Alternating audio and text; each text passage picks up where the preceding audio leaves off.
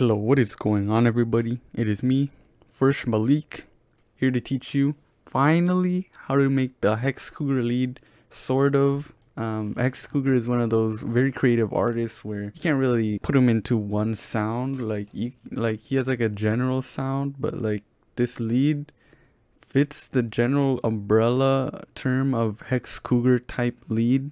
It won't sound exactly like it, but this is pretty much how you can get the sound, more or less. Here's what it sounds like.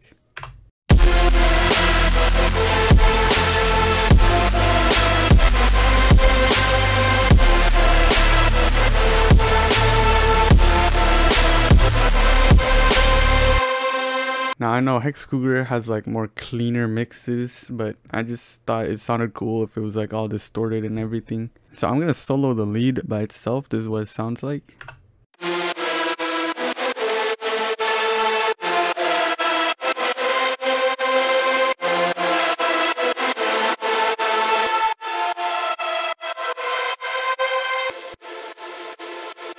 So as you can see, there's different lead sections.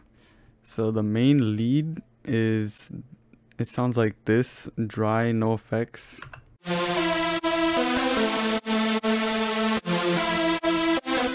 So basically what we're doing, we have a bunch of detuned saws and we're just processing it, and then we render it and process it more. So I'll show you what each of the sounds sound like by themselves. We have a serum here. And this is what it looks like, just a detuned square and saw with sync.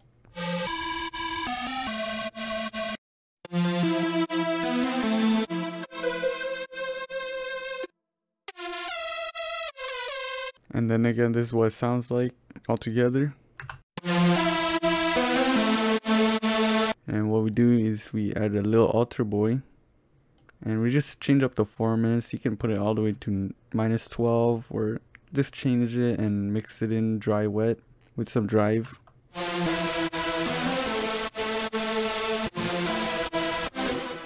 So it really changes up the sound. It adds a little artifacts and it adds like character to it. And we put another little altar boy again with the dry wet mixed in. This time it's going up and pitching the formants up.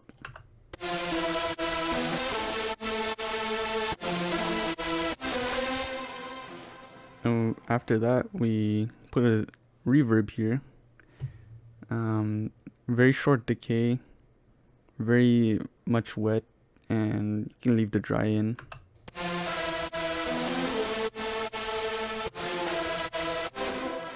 Now we can see like it's getting bigger because of the reverb. And put an OTT, of course, why not? And put a distortion. And we put an EQ, just cut off the lows a little. And we're gonna boost like the fundamental frequencies, probably around, like, yeah, wherever. Just giving it a little more power in the mids. And put a camel crusher on there, because why not?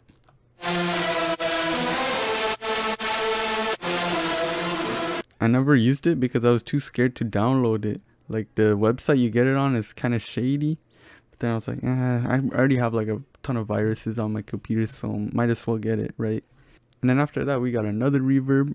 Just mixing a lot of wet with the dry. This time you have a little more decay, like 1 second.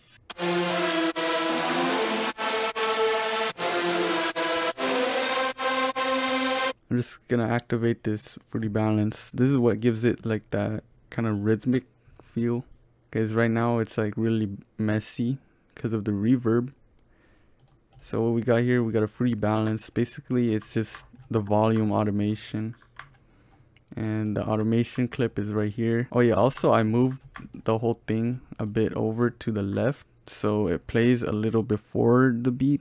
Because the reverb makes the transients, like pushes it back a little. So we push it forward so it's like nothing happened. So I'm just gonna play it so you can hear it if you don't know what it sounds like.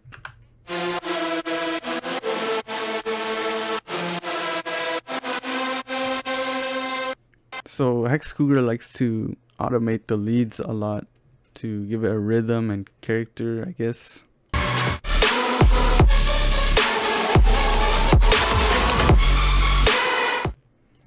Yeah, so either he used LFO tool or volume automation. Same concept, essentially. So let's get into the other effects. Right here, I boosted the mids because in the club and a lot of places, they play on mono speakers. So you want to have a strong mids signal. And I'll play without, and then I'll activate, and you'll hear the difference if you're using headphones or something.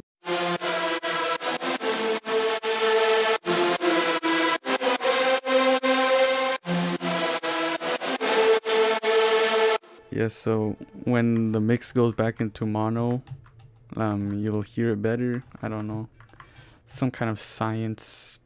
After that, we put another camel crusher, because why not?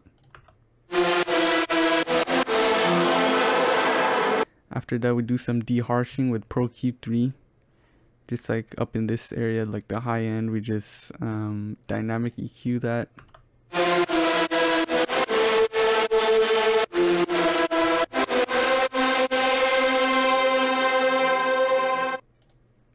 And after that, another EQ just to cut off the lows and just some stuff, and of course a Soothe 2.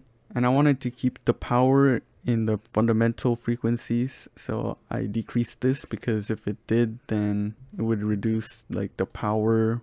So I know you heard it already, but this is what the main lead sounds like.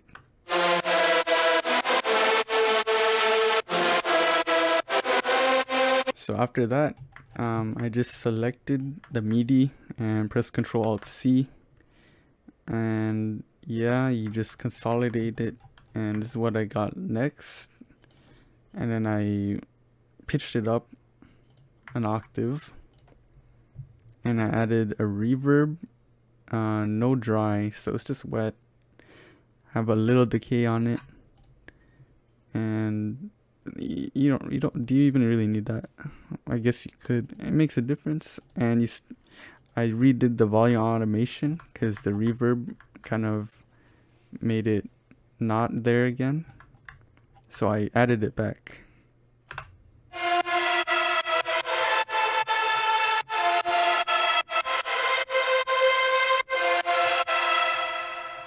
Alright, very good, very good. And after that, I just added another one.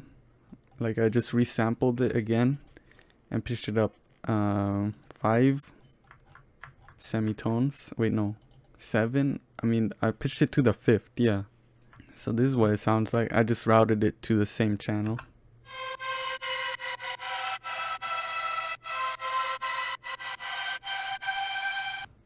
So there we go, that's our counter melody. No effort had to be put in. And we just have this one extra layer right here. The second layer I put in, this one, I just put it into Edison. I just put it into Edison and press Ctrl B. That will blur it, which is basically a reverb, a really long reverb. And this is what that sounds like.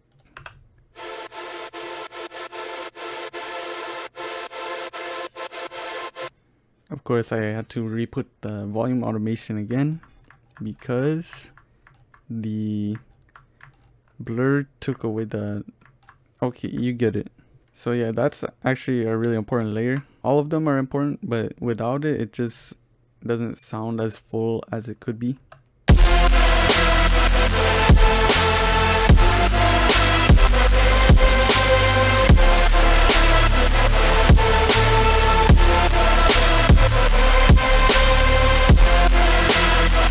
Yeah, it's really small, but it really gives life. That's like, I'll just recap one more time. You just get a detuned saws, maybe like 1 to 5, 1 to 4 of them. Just little alter buoy them, reverb, distortion, reverb, distortion, and EQing. Make sure this mid-side EQ, like distortion again, reverb, and the volume automation. You can even put like triplets. You can get creative with that. And then after that, you just resample it, put reverb on it, pitch it up. Yeah, it's resampling is very helpful when sound designing and doing leads. And finally, just make sure it sounds good in context. Anyways, that's me, French Milk. Please consider liking and subscribing. And yeah, I hope this helped. If it did, tell your parents you love them.